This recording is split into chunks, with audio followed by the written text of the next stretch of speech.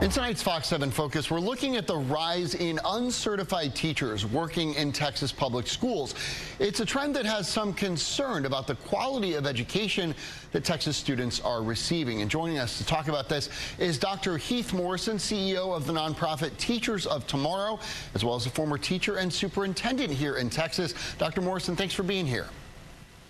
Thanks for having me. It's an important topic, and I'm really happy to be able to have a part of a conversation about it. We appreciate it. So first of all, I want to talk about just how this situation came about. I understand it has to do with so-called districts of innovation. What are those, and how did that lead to what we're seeing now? There is a provision in state law called District of Innovation, and it's something that has allowed a district to apply for that status, and then also to hire hard-to-fill, hard-to-staff positions, mostly around CTE. So, for example, you're trying to hire an auto mechanic for an auto shop class, or a cosmetology teacher for a cosmetology class. These DOI provisions allow for their hiring without the certification.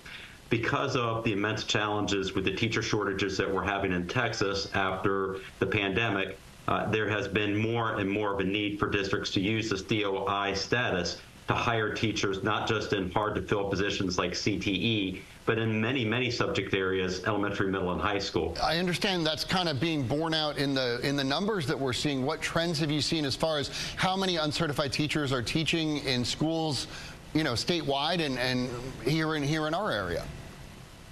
Yeah, it's staggering. A few years ago, before the pandemic, there was maybe 2,000–3,000 uncertified teachers in the state of Texas.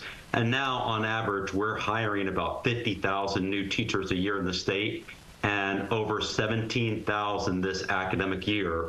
Currently in Texas schools, of those new hires are uncertified teachers, meaning that they have their bachelor's, they've passed a clean criminal background check, but they've had none of the traditional preparation, coursework, field-based experience, tests, all the things that show that someone is truly ready to meet their students and help them thrive. So just to put it in percentage, 1 out of every 3 new teachers coming to the state of Texas is now an uncertified teacher. This sounds like kind of an obvious question, but why is this bad? In your view, you know, what impact does having such a large percentage of uncertified teachers have on student outcomes?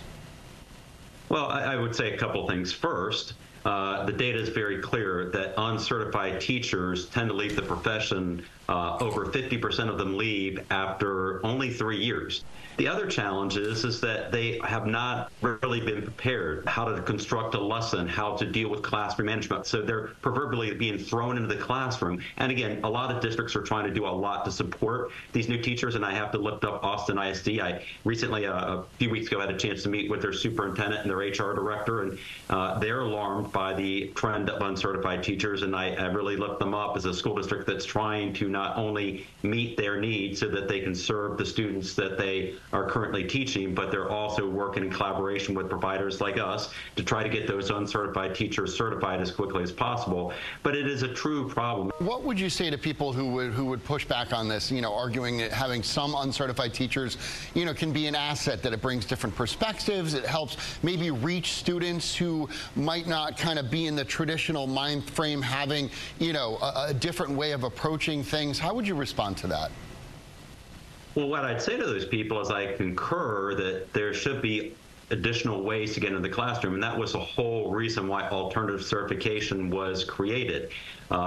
Programs like Teachers of Tomorrow were those pathways for people who had gotten into a different career. I think the challenge is, if you say uncertified teachers, then what you're really saying is that the profession of teaching isn't really a profession anymore. It's just a job, because anybody can do it. And our students in Texas deserve so much more than that. What are some solutions here, you know, given how big this situation has become? So I think just enhancing the profession of teaching, making sure that we respect it as a profession, making sure that we compensate individuals and recognize how hard it is. What we have to do now is we have to look at these 17,000 plus uncertified teachers and we have to find a way to get them certified. We need to find a way to, and that's what we're doing at Teachers of Tomorrow. We're having active partnerships with school districts. I think ultimately we're going to have some legislative opportunities to look at this to make sure that there is a pathway for people to get certified, perhaps with some financial support. There has to be some sort of provisions that are put into place in terms of how long somebody can be uncertified. There's a number of things that other states do that I'm sure we're going to have to look at in the state of Texas in the 2025 legislative session. All right, Dr. Heath Morrison, CEO of Teachers of Tomorrow. Dr. Morrison, thanks so much for talking to us. We appreciate it. Thank you, John. I appreciate the time.